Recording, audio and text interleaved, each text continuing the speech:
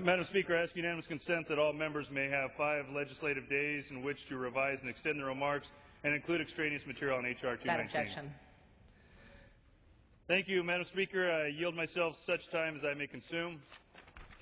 I want to thank Chairman Schuster of the Committee on Transportation and Infrastructure for his leadership on this legislation.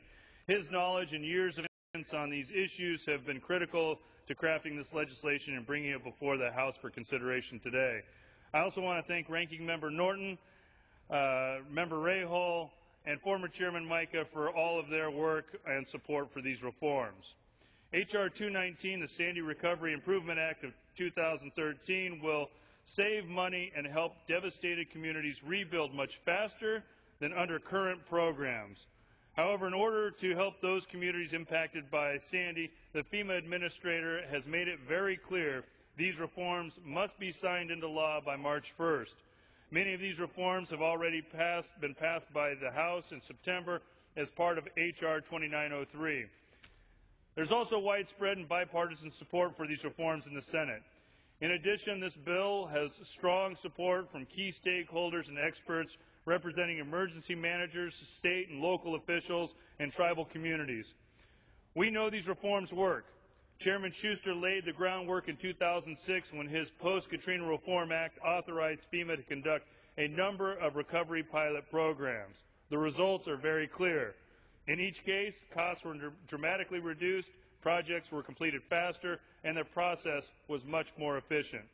For example, without making permanent the debris removal pilot program, the taxpayer could end up paying 6 times the cost of debris removal, and it will take much longer.